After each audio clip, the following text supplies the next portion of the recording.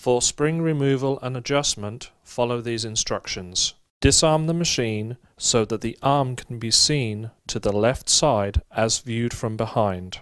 Using the on-off toggle switch, nudge the motor so that the gearbox clamp block rotates to the 11 o'clock position as viewed from above. Carefully push the arm counterclockwise until it stops against the drive bolt on the gearbox clamp block. You will feel the arm go over center just before it stops.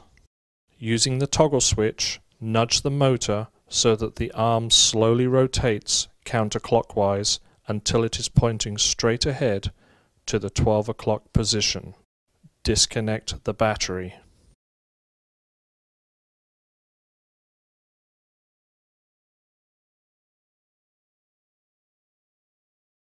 The spring can now be removed using a 3/4 inch wrench or deep socket.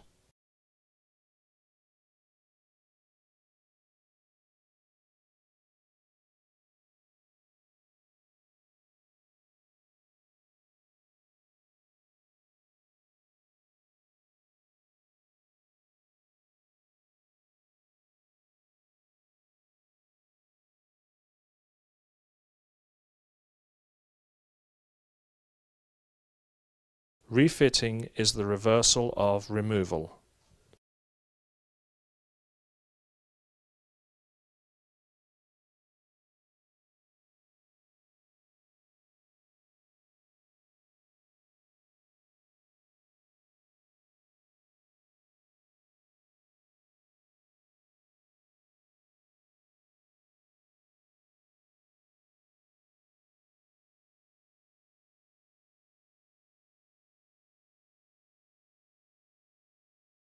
When tensioning the spring after refitting, the coils must separate as tension is added.